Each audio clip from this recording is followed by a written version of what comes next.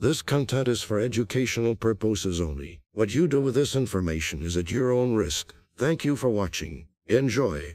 Hey everyone, sorry, it's me from the future. My whole video was already made, but at the end of my video, I found out accidentally that I may have solved this issue. And I'm putting this at the beginning of the video, so it might be very awkward, but the reason why I'm doing this is because throughout the video, I'm talking about that this issue is unfixable. And the only way to fix it is by starting all over with Linux. But I do talk about a bypass, so that's what the video consists of. I'm doing the bypass of this issue and you're able to use Linux again. But what I didn't know was doing this bypass, I accidentally fixed it or something like that, but you're gonna see.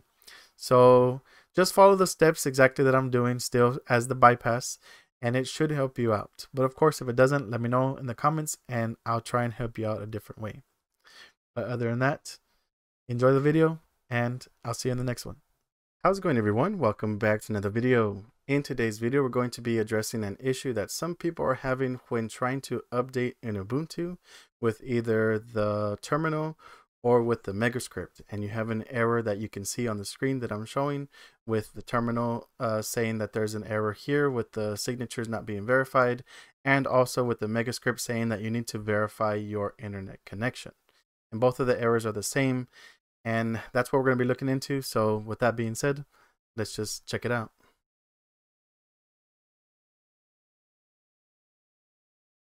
Okay, so I've been getting several comments on my Ubuntu videos with people having this exact same error issue that I'm having on my screen.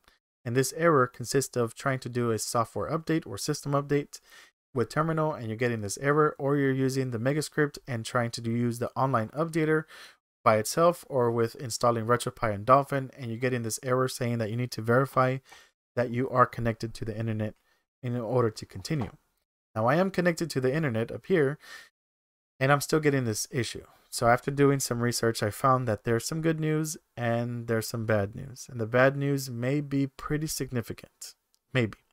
But we'll get to that. Let's start with the good news first. So the good news is that we can bypass this error issue and continue using Ubuntu with its natural updates and use our applications and install applications as well. Now I'll be showing this bypass later on in the video, but I want to also talk about the bad news before that, because I always use a megascript when installing something new, and if we can't use the megascript, then I don't know what kind of performance you might get with, let's say, installing Dolphin or RetroPie as a natural build.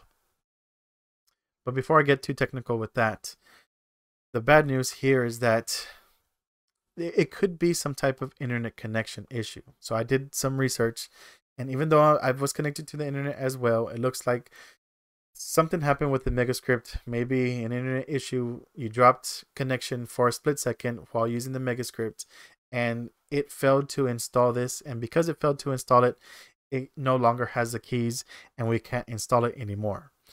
So the bad news is that the actual fix for this is we need to start fresh with a new Ubuntu. And hopefully this doesn't happen again. But I am connected. I'm always connected. So every time I turn on my Ubuntu device, it always auto connects. So I don't know why it didn't happen to me, but it looks like the majority of this issue is because some type of internet connection happened and it failed to install this, and now it has a failed install and it won't work anymore. And the only solution is to start all over. So I did try to look up this error issue because it's Ubuntu, and trying to like update the signature keys and things like that in terminal, and I was unsuccessful. So I may be wrong with trying to fix this. If you know anything about this, you can leave a comment down below and I can try out the options that you may have. But the only fix is that to start all over. And the reason why I say it's significant is because that what I took from my research as well is that it helps optimize the scripts and the applications when being installed on our device.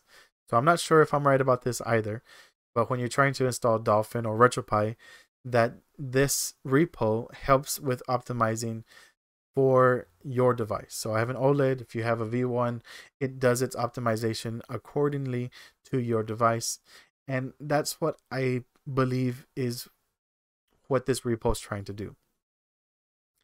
So like I said, I may be wrong with it, but unfortunately the only fix is to start all over. So that's what I'm gonna have to do, because there's some other things that I want to try out on Ubuntu, and I would like to have the megascript working. So I'm gonna start over, but it doesn't mean that you have to. So we can bypass this error issue and get an update. And I'm gonna try the megascript anyways after bypassing this issue and see if we can still install anything. So let's go ahead and start with that. Okay, so in order to do this bypass error, we need to disable the repos from the software and updates tab in the settings. So in order to find the settings, we can navigate to the bottom left corner of the screen and click on show applications. And then we're going to want to type in software and updates, or just soft. But once you see this option here, just click on the software and updates, and this will bring up the settings for software and updates, and then we can continue from there. All right, so once it opens up, we're going to want to click on this tab that says other software, and this is where it tries to pull from that repo that is giving us that error issue. So what we need to do to disable it is just click on this check mark and then type in the password that we use to create Ubuntu, and it disables it. And we're also going to disable this one as well because it's coming from the same source and we can't use it. But after that, we can click on close. It's going to give you this information about the software is out of date. Just click on reload to refresh the cache, and it should automatically close on its own. All right, so that's pretty much it. After we disabled those repos, we should be able to do any type of software updates with Terminal or with the Software Updater app. And I'm not sure about the megascript yet. I'm going to be trying that after. But first, let's try and see if we can do an update with Terminal. So with that, we can go to the Files tab, click on it, and then make sure you're in the Home tab. And then here in the empty space, right click and open a terminal. Once you have a terminal open here, we can type in sudo apt update. Make sure you have an internet connection, and then press enter. Type in the password that you use to create Ubuntu and see if it works. So looks like it has worked, and we're not getting that error anymore. And it says that we have 3 packages that can be upgraded. So let's go ahead and do that. Sudo apt upgrade. Press enter. All right. It asked me if I want to continue. I'm going to push Y. And now it's upgrading. It looks like it's upgrading those repos that I disabled. It might be a fix. So after this, I'm going to try the megascript and see if it works. So let's go ahead and do that. Now that we have this done, we can close out of this.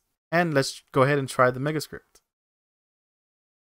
So going into the megascript in the show applications, and with my internet connected, now let's go ahead and try to go and do the auto updater. So the issue is not Dolphin, it's the auto updater. So if we're able to use the auto updater, we should be able to use Dolphin now. So let's go ahead and try to do the install auto updater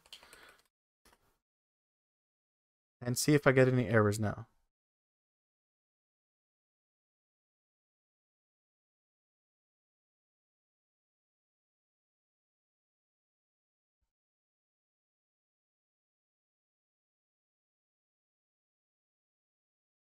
All right, so it's going to ask me if I want to remove any unused programs. I'm just going to click on yes.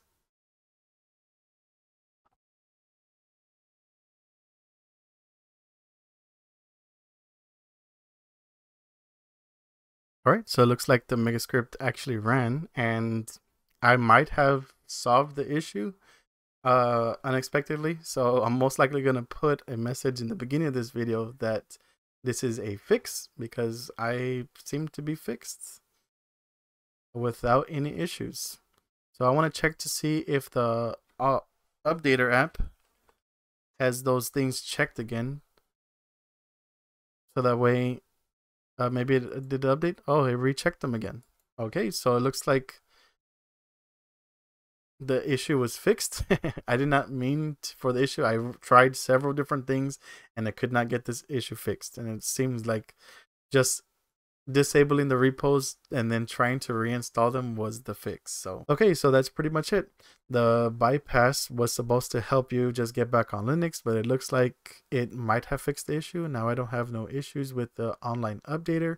So let me know if this helps you out. I looked on so many different sites, so much research, and didn't find any answers, only for just starting all over. And that's exactly what I was prepared to do, but this bypass seems to have fixed my issue. So just remember to disable those repos on the software updater and make sure you have a strong internet connection. And hopefully it works for you. But of course, if it doesn't, let me know in the comments. And maybe our only issue is still to start all over. But thankfully, it looks like I don't have to start all over, and I should be able to use the Megascript just fine. Most likely at the end of this video, I'll show that I can install something because people are having issues installing RetroPie and Dolphin. I haven't installed RetroPie here or Dolphin. I'll most likely show that at the end of this video. But so I won't keep more of your time. That's pretty much it. Let me know if it works for you. Let me know if it doesn't. And other than that, thanks for watching, and I'll see you on the next one.